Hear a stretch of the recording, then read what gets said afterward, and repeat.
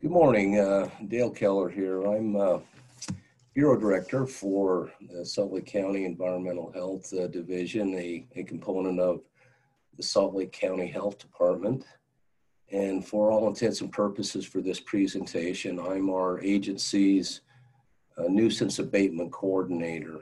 That's a position that I assumed, I guess, 2 or 3 months ago because I had some pretty compelling concerns about the importance of civility and partnering as far as doing enforcement of abatement of illicit encampments in Salt Lake County.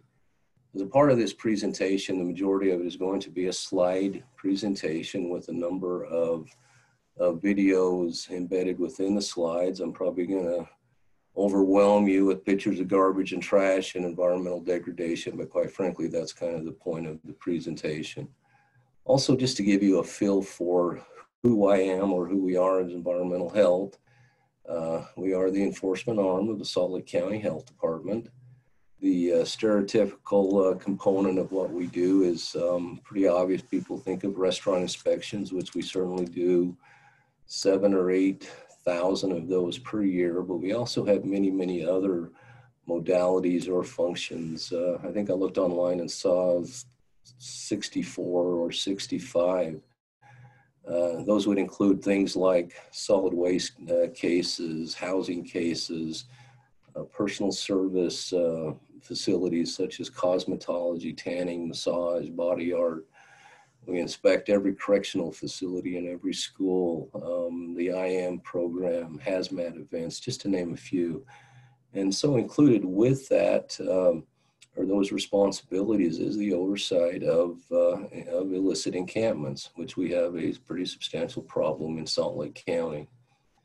It's really important that you understand that I totally get that there are many variables with illicit encampments and our unsheltered friends in the community. Things like resource resistant, just want to be left alone, drug addiction, mental health issues, economic issues. Many times as you talk to our unsheltered friends, there's some event in their life, a crisis such as a divorce, a death in a family, a job loss, something like that, a very tight housing market. And there are a lot of variables, but for environmental health, we focus on two pieces of this issue: the public health component of it, which is substantial, and the environmental degradation, which obviously is a pretty substantial problem as well. I kind of want to get into the title of the presentation, and that is the Conundrums of Enforcement of Illicit Encampments. And it's a stunningly difficult process because with environmental degradation, anytime that we do enforcement of folks, say encampments along the Jordan River, we're addressing a difficult issue of the environmental problems caused by the encampments, but the negative impact that has on the camper is also substantial. In fact, I have a policy that I won't allow my staff to address encampments where material may be removed, such as tents or those type of things during cold weather for obvious reasons. You also have the public health piece of this, where there are encampments in communities, in residential areas, in business areas, and the negative impact, the garbage and trash and human waste and syringes and all the things that we commonly see at these encampments. But then when we do the enforcement, many times the success bar is so stunningly low because all they're doing is moving the problem around to another location. And it's always been a big frustration of mine is that we are not having success or taking care of the problem. We're just kind of pivoting to different locations. And so do you address the public health issues, or do you cause more negative impact for our unsheltered friends in the community? And that's always a difficult choice. And I would argue the biggest conundrum of public health and enforcement piece of illicit encampments is the fact that I can't tell you the number of times that our staff have been asked by unsheltered individuals, where do you want me to go? And that is a pretty compelling question because many times don't have the answer, especially with issues that we have with COVID right now, where our resource centers many times have been locked down because of problems with COVID or overcrowding, lack of beds. Well, I know that we're having some seasonal overflow shelters opening up this week and in the next couple of weeks in the valley. Many times there just aren't beds as well. So there are really no good answers in addressing this issue. We keep plugging away at it and partnering with a number of agencies. Over the last 5 years, we've pivoted our enforcement piece to this to include numerous social service agencies. In fact, I'm astonished the years that we did enforcement that we didn't partner with these agencies, because I can't imagine not doing so now. So what I'd like to do is go into a slide presentation, and the first slide that I have is, we all remember Operation Rio Grande in late summer, the early fall of 2017. As you might appreciate, the health department had a major component in that, a number of partnerships. And I'm going to show you a video. This was Rio Grande. This is a video taken from a highway patrol officer. This is actually not Rio Grande, but 500 East, excuse me, 500 West on the west side of the Depot building. And it wasn't until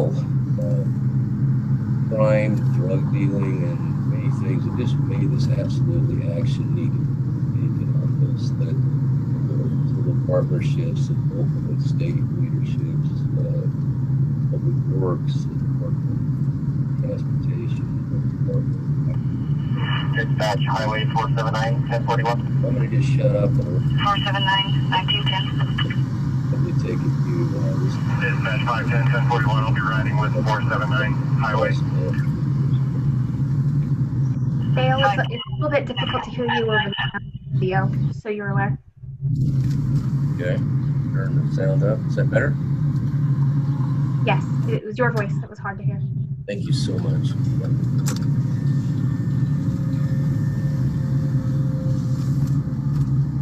So here the officer is making a loop, as many of you know, on 5th West. There's an island that it actually is a city-sanctioned park. And they're probably, within a block north and south and 2 or 3 blocks east and west of this. So probably people that would talk about this location, just the crime we had, but mostly it was the drug dealing that was the catalyst, kind of the tipping point where there was an enforcement piece to this. The video kind of goes on, but get dizzy as well. So we go to the next slide, and this is still slides of the same area, Rio Grande area in 2017. And in addition to that, I want to just quickly take, if you would notice the sign here. Before we take any enforcement action on illicit encampments, we always post the camps with a notice, usually both in English and Spanish, advising the illegal activity. We alert numerous social service agencies and let them know when we're going to be there. And our primary focus is that we make sure that folks have an opportunity not to lose belongings that they have. And while legally we don't have to post because it's illegal activity, we certainly think morally we need to, and if we're looking for long-term solutions, that's certainly what we do. The commencement of the cleanup in 2017, as I had mentioned, there were numerous agencies. Here's some heavy equipment from Salt Lake City. I believe the final tally on garbage and trash picked up was about 300,000 pounds of garbage that was taken to the landfill, and just a massive partnership effort. And, I'm proud to say, and this is what it looked like early fall of 2017. Things were clean. It looked great. We patted ourselves on the back that we did a good job, but in many aspects, all we did was move the problem around, and that has become a bit of a problem. And so last week, a week ago yesterday, I went to the Rio Grande area, and I'm sorry for the quality of some of these photographs, but they were taken from my, excuse me, from my car. And Rio Grande, Fifth West, and this isn't for lack of effort from Salt Lake City or Salt Lake City PD or the health department. It's just such a tsunami type problem, and there are just so many individuals that the Rio Grande area looks every bit the same as it did in 2017, which is stunningly unfortunate, but it's the nature of this crazy, crazy difficult problem that we have.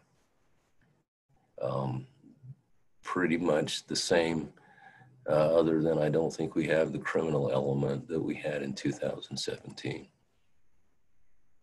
So this is going to be a focus for the health department and numerous problems. And as we speak, Salt Lake City is doing outreach, social service in these locations to see that we can offer any assistance possible before we pivot to the enforcement piece on the Rio Grande area.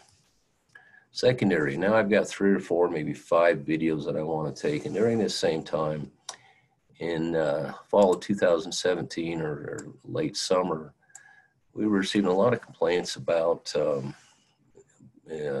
camps and garbage and trash along the Jordan River. And as many of you know, in the central part of the valley on the Jordan River, if you ever looked at an aerial photograph, there's a large section of open space along the Jordan River. It runs from about 3,300 south to about 4,200 south. It's a beautiful area. And many years ago, when the Little Dell Reservoir was put in, there was a swap off of property. And so wetlands that were removed because of the reservoir, the county agreed to swap and keep this area pristine and clean. And so the county parks and recs are responsible for this. But unfortunately, that's not what has happened. So here's a quick video. This is just Unified South. You're in the tent, come out! And the garbage and trash. Let's go, Unified Police! Things and, if you are in the tent, come out! Photographs, and my staff obviously are not great professionals. Unified Police! I'm getting busy with this. If you're in a tent, come out! You get an idea. I think Unified PD is here on evaluation. Unified Police, come out! Camps ran from 33rd South on 33rd South. The problem was stunningly massive. We also had a problem we can't get equipment because of the geographic location of those. Unified Police, who's in this tent? Now we have a question from Pauline. Unified Police! Is there any way that you could mute the video? Because we can't hear you, but we can hear the video, and it's hard to hear what you're saying about the video. Thank you. So difficult. We're done. Yeah, thank you. I appreciate the heads up, and the videos have been muted. Appreciate that information. So another video. So we're And entering, mute that one as well. entering camp 2.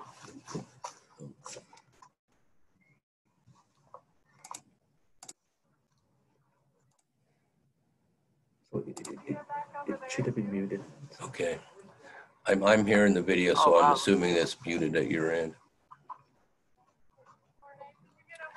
So this is again on 39th South in the Mill Creek area.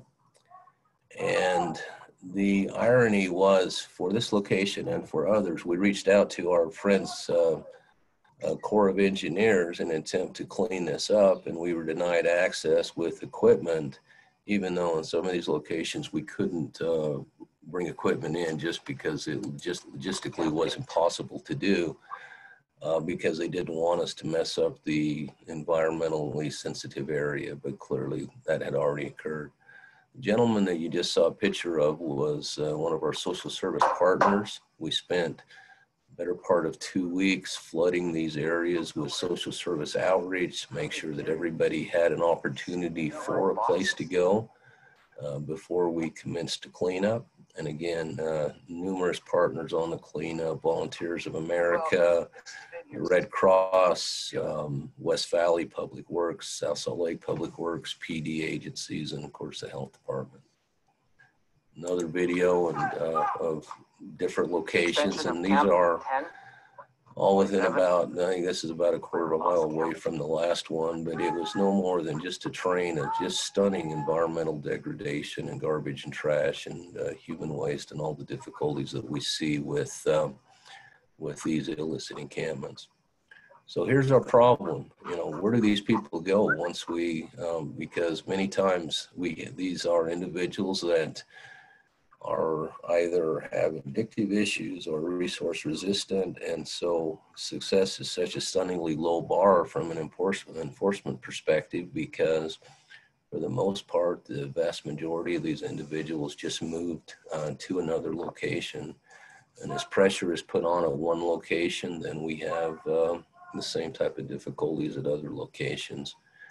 It's a problem that maybe 20 years ago we saw coming, but the last 5 or 6 years, we've almost seen the problem double every single year. And we're in this awful position of attempting to do enforcement, but also do so with civility and try to partner with our social service friends to find long-term solutions instead of just, you know, moving the problem along. And we're in areas fatigued, releasing some of that fatigue, but eventually the problem returns to the same location. I'm going to skip to, and I believe this is the last of the videos along the Jordan River. Extension of Camp 11. Little to no access. And these videos that I'm showing you, this isn't the same location. This was within a stretch of about 1.5 miles, and it was just camp after camp. I would argue maybe 60, 50 different camps, abandoned or otherwise, with the associated garbage and trash. Still photographs of the same type of problem. Many of you, if you have crossed 39 South in the Jordan River, if you looked off to the left, you would see a pump house. Off to the left, if you were going west. And on the south side, just 50, 60 yards from the road, this is what the Jordan River looked like, the bank of the Jordan River. Stunning, the amount of garbage and trash. You can see here and take note of the posting during the abatement process of these camps.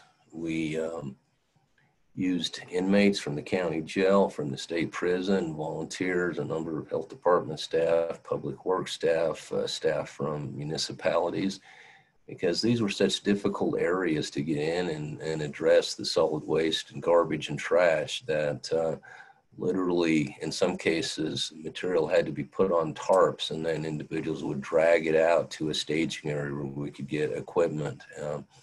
And this was done for a period of about 2 or 3 weeks. And this particular cleanup was just stunning with the amount of waste. There were 420 tons of garbage was removed from the Jordan River for those 2.5 miles in the fall of 2017.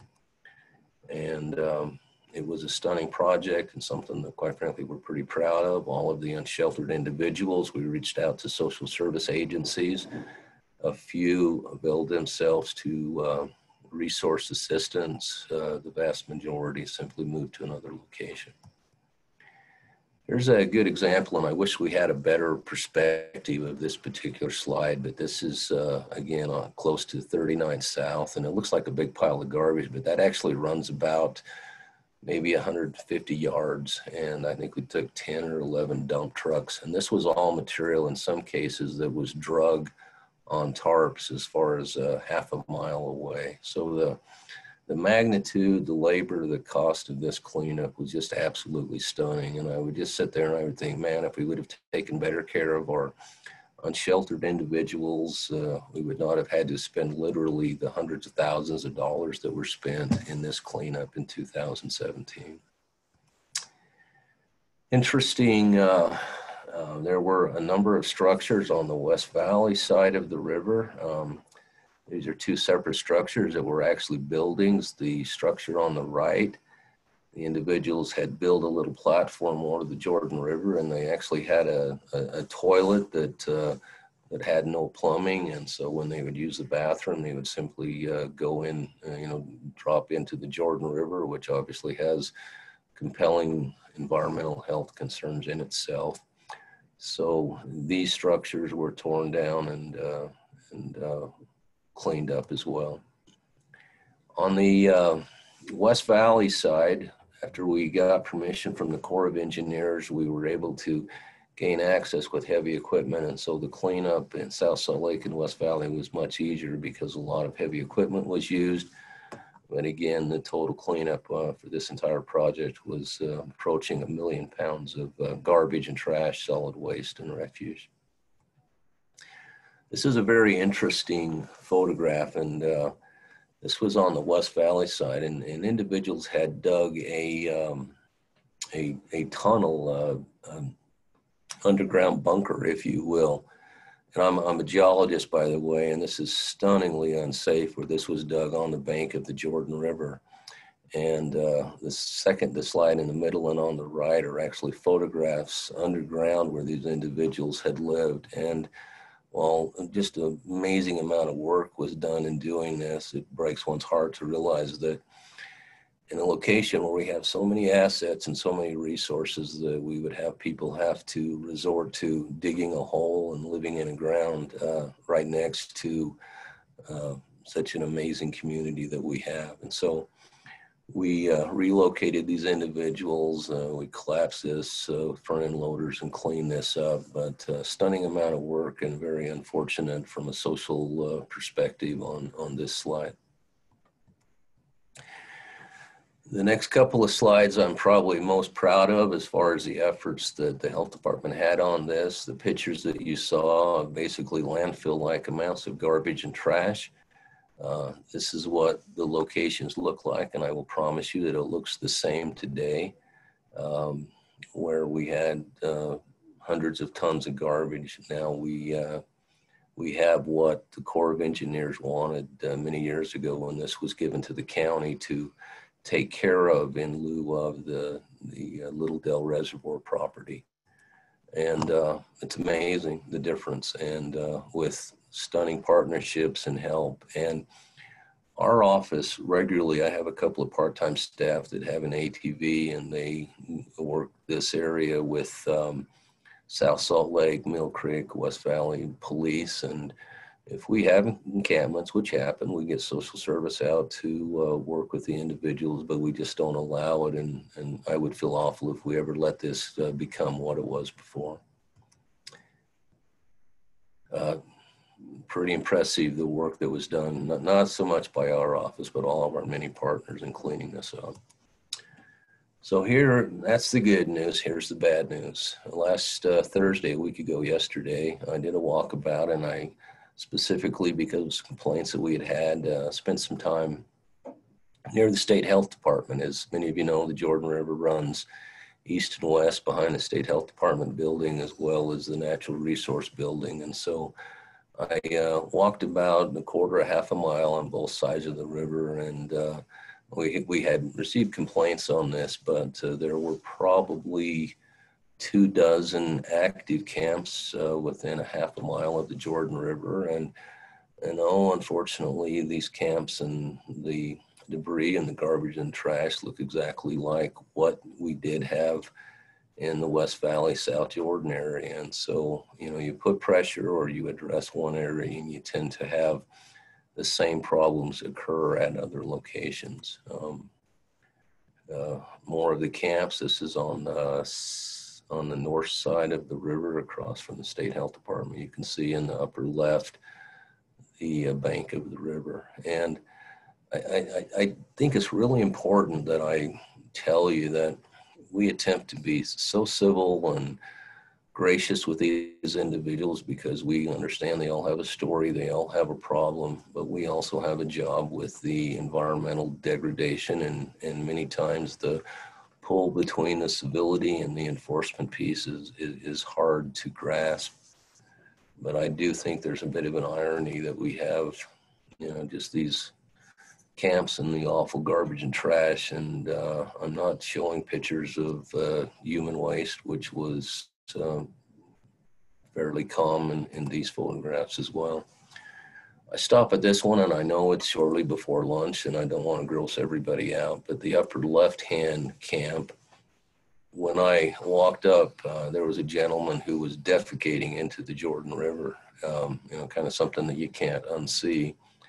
And that's the kind of problems that we have. And again, I guess you could argue both as a public and an environmental health piece to our involvement with this difficult location. I specifically asked about the wheelchair,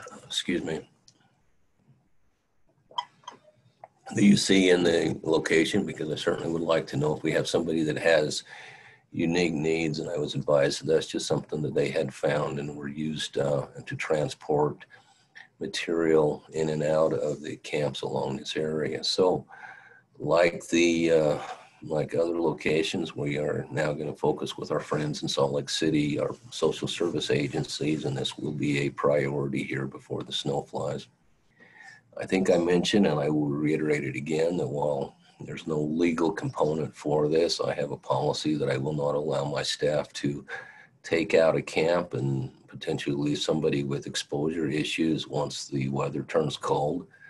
Not a drop dead date for that, but we know when it's too cold to be out enforcing and potentially making people move, and or if they vacated, to remove tents and blankets and those type of things. Again, that's that conundrum balancing act that one has to take in addressing this very, very difficult issue.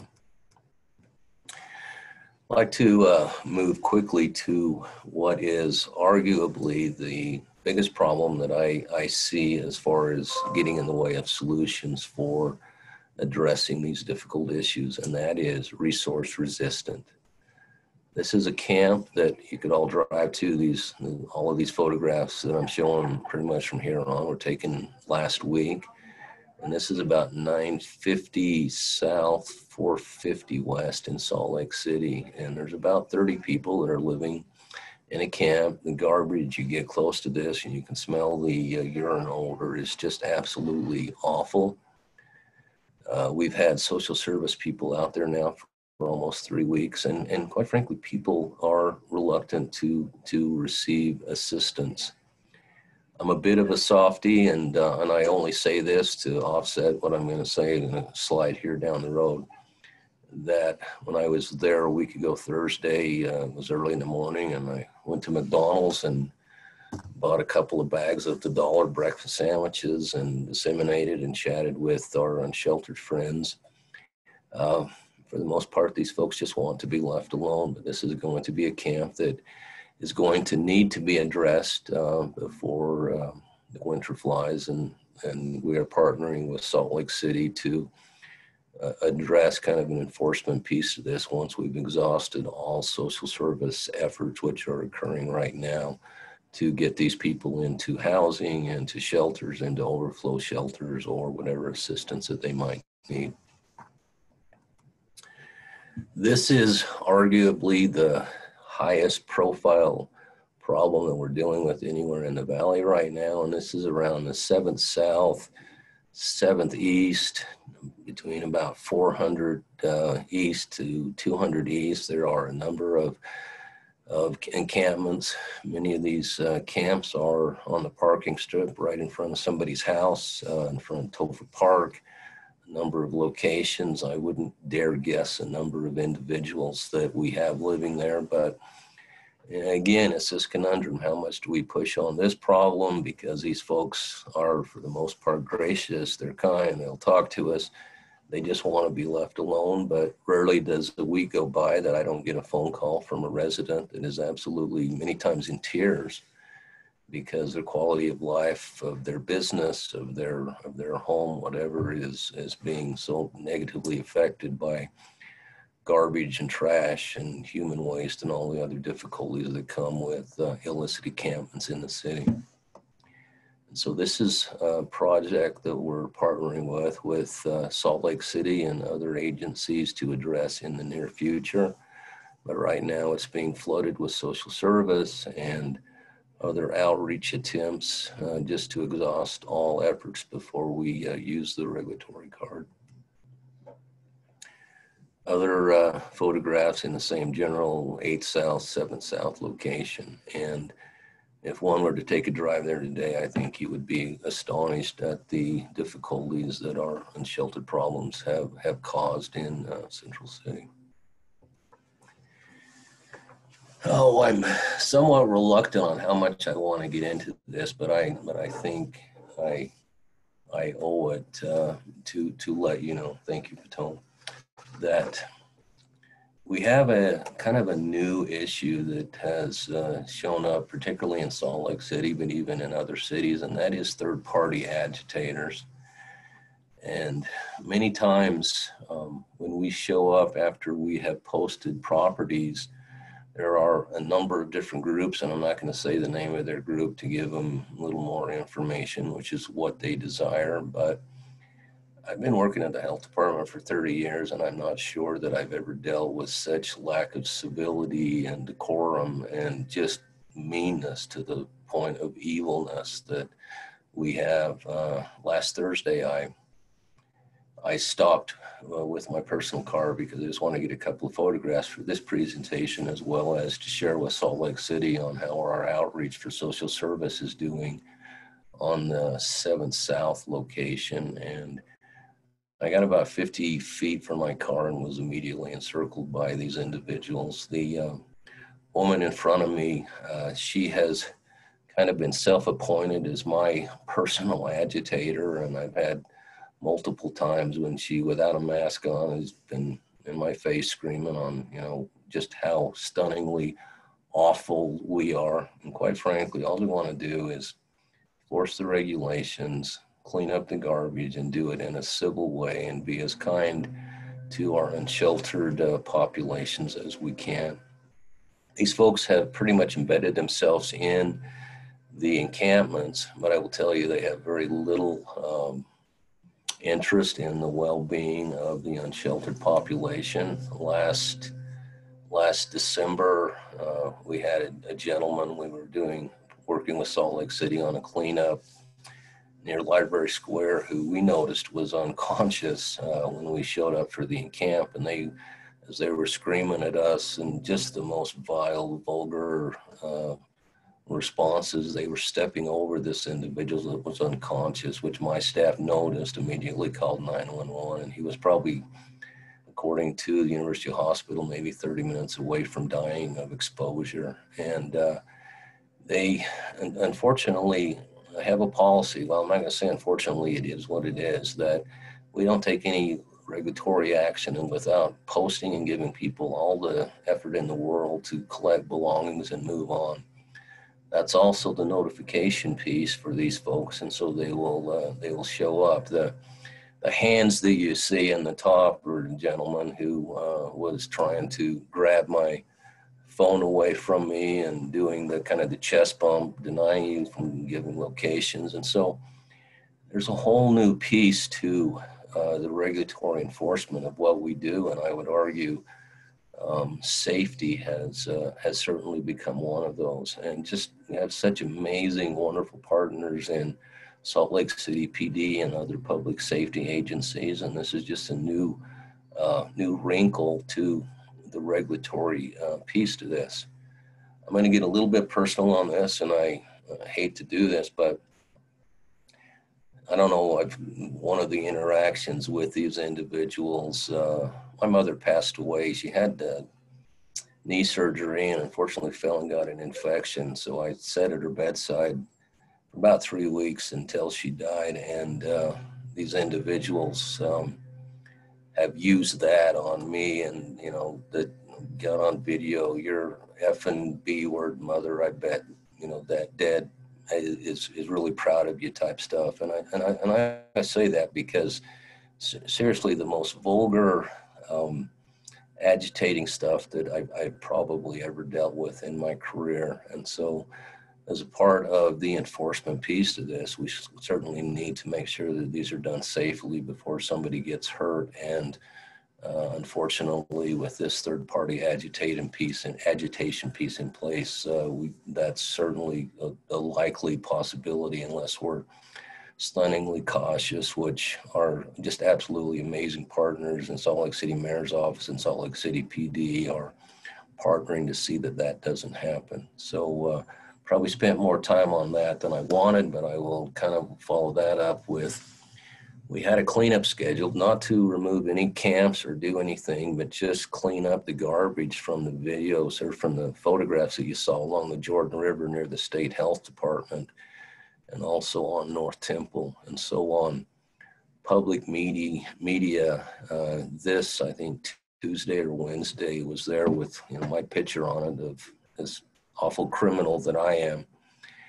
And so we canceled the cleanup. And, it's unfortunate because our cleanup was to clean up needles and garbage and trash and try to address issues on the Jordan River. But there are some limitations within Salt Lake City PD right now as far as support for this particular day. So we just canceled the cleanup rather than have the potential safety issue and just the absolute uncivil silliness that we have to deal with now in Salt Lake City. There's also another component that is really crazy and I think unique to our COVID situation, and that is we're seeing all over the valley, and this certainly is not limited to Salt Lake City, encampments that are not your more empirical fire and tent type thing, but people living in broken down RVs and broken down trailers. And we're seeing this all over the valley. This is on the north side of the interstate, kind of back behind the Red Iguana restaurant. 7 or 8 camps. All of these RVs are inoperable. And then you obviously have the garbage and the trash and the issues that one would normally have with a normal encampment. I think it's important to understand that as a health department, we're not a zoning issue. And so quite frankly, while the optics aren't so great, we don't really care about an RV parked along the side of the street. But once you start having discharge of sewage, garbage, those type of things, which we tend to see almost all the time now at these locations, then the health department gets involved in these. This is the last video that I'm going to put you through, and this is a police officer about 3 weeks ago referred us to these similar type of camps in Salt Lake City on the west side of Salt Lake City. And we are working on, I looked on our database, and I think we've got 7, maybe 8 similar encampments that are not encampments per se, but these RV impromptu type camps with garbage and trash and the type of things that we have. And I will tell you that this is new to us and something that I would argue has a big connection to COVID and the difficulties in the economy related to COVID. And for the most part, we're kind of leaving these alone unless there is a real compelling public health or environmental health issue. But we have cases like this from South Jordan all the way to Salt Lake City in the valley of these strange broken down RV type encampments. Oops. Third, I'm not going to show you before and after because I'm already boring myself with the before and after things, but I will tell you that in the fall of or summer of 2018, we did a massive cleanup in the Victory Road area, and that's the road if you came down from the Capitol heading toward Davis County. The hill there is owned by Salt Lake City. And we did a cleanup in 2018 that had about 450 tons of refuse were removed off of the hill. And again, stunningly difficult because of the accessibility or lack thereof to these encampments. We used heavy equipment and things look great. This was just two years ago. I had staff go up there because we've been getting complaints about garbage and trash and encampments there. And crazy thing is, it almost looks as bad as it did 2 years ago with the trash and just the normal things that we see with illicit encampments. So I guess my point is, and probably not well taken, is that we're working really, really hard, but it seems like we're kind of spinning our wheels and even in many ways just not making progress on these problems. And there just has to be this amazing partnership, the regulatory piece, the social service piece, the resource piece, and even with all of those assets being used, not so much. We continue to see the same problems at the same locations after great expense and effort to address the locations. There's an interesting one. I wanted to pivot to the public health, or maybe the disease piece. This is a picture of a gentleman at Rio Grande with a self-made restaurant, and he, for $3, you get a hot dog or a piece of chicken, and below him, unrefrigerated, are 2 large vats. I think one was potato salad and the other was coleslaw, unrefrigerated. And when the hepatitis A in our valley, we kind of thought that was going to be our big disease issue, right? And clearly we were wrong there, but we tracked the strain of that hepatitis B directly back to unsheltered individuals that came to our community from the unsheltered communities in San Diego and in Southern California. And one could easily argue that the hepatitis A crisis that, for all intents and purposes, 3 years ago paralyzed our agency would not have happened without the unsheltered population that, doing what they can just to survive and get along. The one thing, again, that I haven't shown a whole lot of, and that is every one of these locations and all of these cleanups have massive amounts of human waste, and we will take and bucket that up, treat it as special waste, and in some cases we've taken 2 and 3 pickup loads of these 5-gallon buckets to the landfill and then had it disposed as special waste. The syringe problem is not as bad as it used to be because of the kiosks that we partnered as a county and as Salt Lake City, but we still see a lot of syringes. In the last 5 years, I've had 3 staff that have had unfortunate needle sticks in some type of a cleanup regulatory action. And I will tell you that we have extremely stringent policy safety protocols on picking up syringes. In one case, 3 syringes were poked with the needle up with a blanket sitting on the ground, and when they went to pick the blanket up, they were stuck by the syringes, and very, very unfortunate event. And so we are stunningly cautious, and we'll, whether it's partners that we work with, inmates or other agencies, we just have no hand contact anymore because of the difficulties that we've had in the past with needle sticks. And so with that, I'm going to end the presentation. And I want to talk a little bit about COVID. I have a number of hats that I'm wearing right now. One is that I'm on the county's incident command on COVID, and one of those responsibilities has been assisting to put together quarantine and isolation facilities. And these have been specifically for our unsheltered friends that maybe have been exposed to COVID, actually are ill, waiting for testing. And what the goal was, and we started this back in March, was to have a location where people could safely either get well or go over their quarantine time. We provide food, we have staffed these facilities, and over the last several months, there's been a lot of media inquiries, where they're at, kind of not in my backyard type thing. We've been open, but not giving the farm away to what we're doing just because we didn't want to have any undue oversight of ill people simply trying to get better. And we still continue to run those facilities and take care of our unsheltered population. It's very important to us. Those facilities are also open to individuals that just don't have a place to go. Maybe a family has a grandmother or something as part of the family and they need self-isolation. If somebody's sick in the family, we are more than willing to have those quarantine and isolation facilities open for those opportunities as well. And with difficulties with COVID in our resource centers, many of you probably know that we've had problems at virtually all of the resource centers at one time or the other of COVID and having to isolate and close those down. And that's obviously exacerbated the problem of the camping and the housing or the illegal camping and those type of things. But it has enhanced the difficulty of dealing with this extremely difficult problem.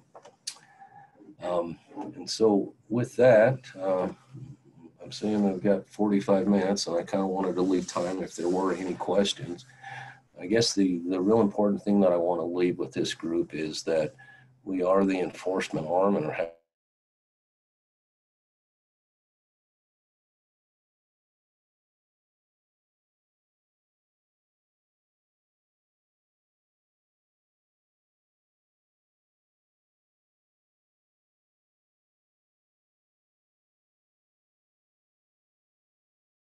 our unsheltered friends in our community and assisting us with the abatement piece of the encampments.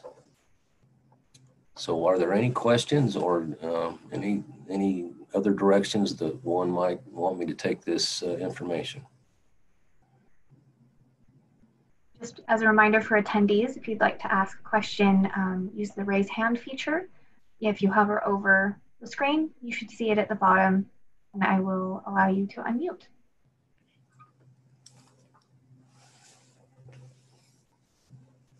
We have a question from N. Kessel.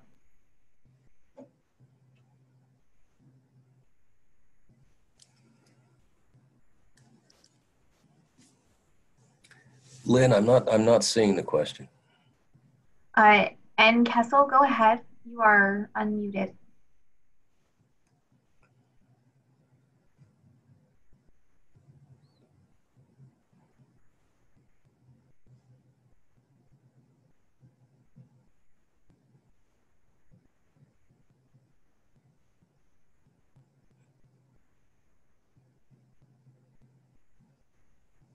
Oh, I think I unmuted them, or I muted them again. I'm sorry.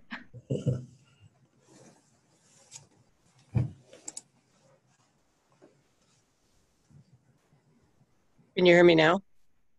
Hello? Yes, we can hear you. Thank you. Okay, sorry. That was actually my fault. No, I know there's been talk about maybe setting up encampments or places where you could put in toilet facilities and that sort of thing. Do you think that would be helpful? And is it something that the county or somebody else is looking at? That's such a great question. Thank you so much. And yes, it is. And there's not a consensus on the value of doing that. That's been tried with different levels of success in other communities. Kind of on a mini scale, we're having a real problem with folks around the Bees ballpark, which is the parking lot just to the north of the Bees is a city-owned property, and there's a lot of unsheltered individuals that are hanging out there. There's a lot of unfortunate drug use in that area as well. And so a porta potty was actually put in that parking lot earlier this summer, but it was something that, quite frankly, I didn't support because I knew that it would be a bit of an attractive nuisance. And then, but I kind of can't argue both sides of the argument here because it also makes a concern too if you don't have a place for individuals to use the bathroom. Then you have the other difficult issues. That was removed because once the porta potty was there, it greatly increased the number of individuals that hung out in that area. But many years ago, I had gone to a national conference and came back and spoke to the director of the health department and suggested an actual location that would be terrific to set up not just porta potties, but showers, and have some pretty basic rules to camp here, have waste pickup and those type of things. And this was again about maybe 10 years ago. The problem wasn't at the crisis that it is now, and so reached out to several city leaders and state leaders, and it kind of didn't get any traction. That is now being considered. It's certainly something that I support. But when you do that, you're going to have to figure out a location that's not going to have a negative impact to business and to residents. And there are not too many of those locations that doesn't have a big environmental health impact. I can think of a couple locations where I would suggest. I believe the official stance, and I do not want to speak for our friends in Salt Lake City, but I believe the mayor's office is looking for more viable options such as housing and those type of things, and maybe not real supportive of that right now. And we're their health department, so we certainly support their position.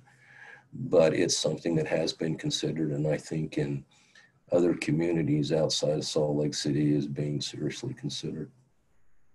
Now, I think it's a viable option because, as I attempted to articulate earlier, one of the more difficult, frustrating things for me as the bureau director, environmental health bureau director, is dealing with these issues. If I was on the other side of the problem, yeah, where do you go? And particularly if, for whatever your reason is, that you refuse to go to one of the resource centers, there just aren't too many options. Great question, and it's something that is being evaluated. Thank you, and thanks for your work on this. I know it's not an easy thing. Thank you so much. Next, we have Pauline. Go ahead. Yeah, hi. I just have a question. Has anybody ever tried, and I don't know how this would work, some kind of an incentive program for people who are in encampments, whereby if you could financially incentivize them to keep an area clean, say, if we come by, everybody in a tent gets, $25, at the end of a week or end of a day. If we come back and we have given you a dumpster and you clean up the area, just to see if people would be willing to actually maintain these sites without this high level of awful, discarding of objects, blankets, food, whatever. Has there been any kind of pilot that you've thought of where you could actually incentivize the people that are living there to keep a place reasonable? Some kind of financial incentive for individuals. I mean, it costs so much to clean up an area. If there was a financial way to incentivize people to not make it a mess, I don't know. I was just thinking.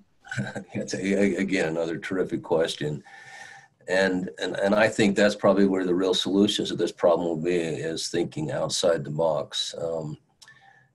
I'm probably not the real expert to answer that because I'm the enforcement piece of this as opposed to the social service or outreach piece, but there are a lot of those efforts in place right now. There are vouchers for hotel rooms, lots of outreach from different partners. And Pauline, I think it's important that you understand, which I believe you probably do, that all camps are not equal. We'll go to some camps and we'll say, okay, other than this is against regulation number 7, what's the public health issue here? Because it's clean and tidy and, kind of looks like a KOA campground location. And for the most part, we're somewhat reluctant to address those because we have that massive question of where are they going to go? So I know that there are decision makers that are listening on this call, and I have in regular meetings with them. And so I will pass along that information. I think it's important to understand, though, that as difficult as it is, my responsibility on this is pretty black and white, and that is that there is a very, very specific regulatory prohibition that the Board of Health has set against camping except for in designated locations.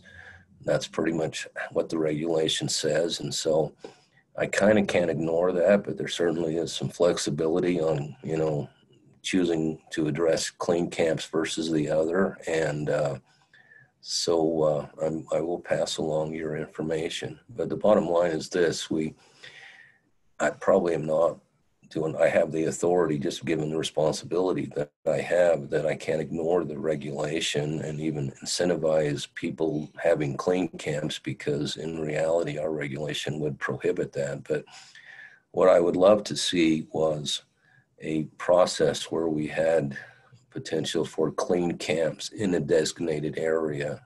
And maybe that's a ways off before we see that come to fruition. Thank you. Great question. Thank you. Next we have Sarah, and we have 5 minutes remaining. Thank you. Sarah, thank you.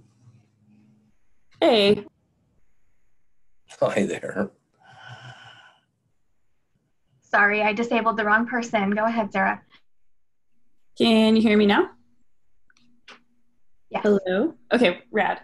So this might be redundant, but I've been in communication with the Public Parks Administration to reopen some of the public restrooms because they are functional restrooms that are locked up. And I can understand and hear that it's due to drug use and needles and keeping things clean. But I'm kind of feeling like, why should we have these porta-johns around if there are perfectly fine public restrooms? When I talked with them, they said that you have to have an appointment to open them up, but it just feels like this is cascading into a more and more ridiculous conversation of why do we even have public restrooms in the first place? I get around on bicycle, and if I have to use the restroom during a pandemic, I don't feel like it's ethically appropriate for me to just walk into a restaurant and ask to use the restroom. Also, most of the time, because they won't let me without being a customer. So yeah, I was just curious if y'all have been in communication with Parks and Rec to see if there's something to work out, or create hand washing statements hand washing stations close to. But it makes a statement to wash your hands, right? So yeah.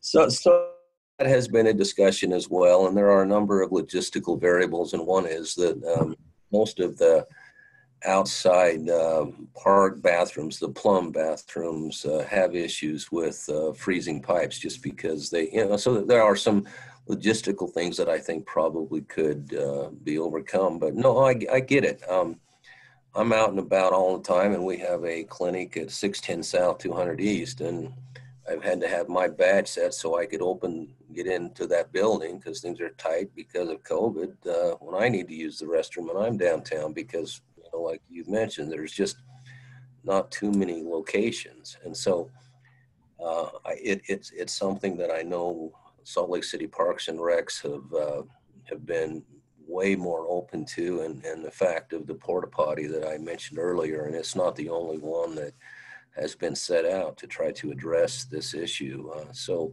it's something that certainly is being entertained right now. There are logistical issues to overcome, but I think our friends and I can't speak for them. I mean, it's their decision, not ours.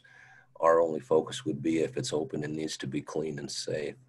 But no, yeah, great question. And you're right, it's just more difficult to find a place if you're unsheltered to use the bathroom, particularly during the winter. And I think it's also important that on the other side of this, the awful comment that I made about the gentleman defecating in the Jordan River, there were 2 parks with bathrooms open within 200 yards of where this occurred. So there kind of needs to be give and take on both sides of this debate. Thank you, Sarah. Great question. We don't have any more questions or raised hands. We have 2 minutes remaining. If there are no more questions, I just want to say thank you. This was really enlightening for me. Oh, we do have one more raised hand.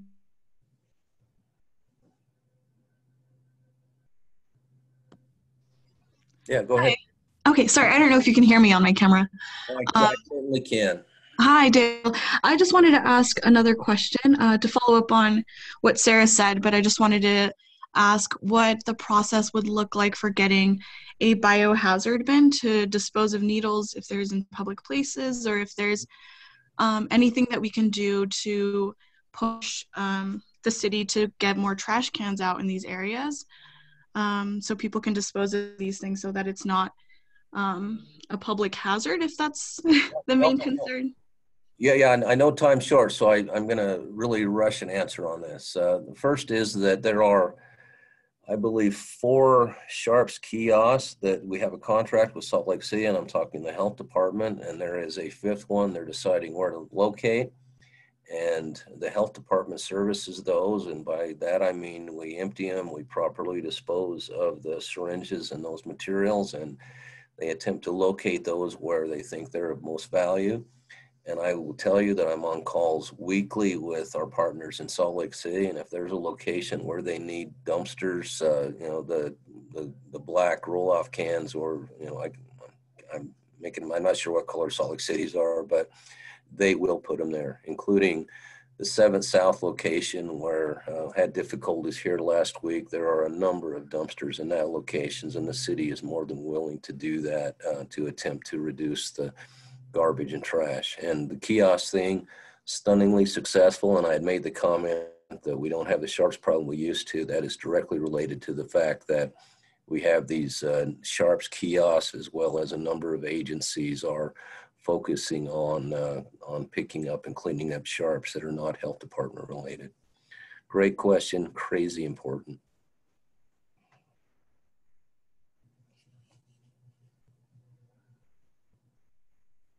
You're at 12:20. Okay, thank you. So are we done?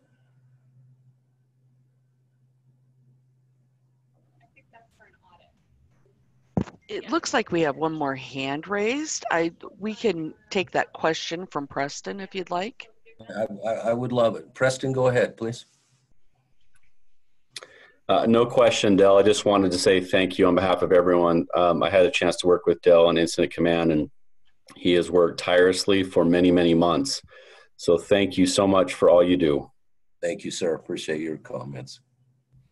Thank you, Dale. It's been a wonderful presentation. The information has been amazing and very informative.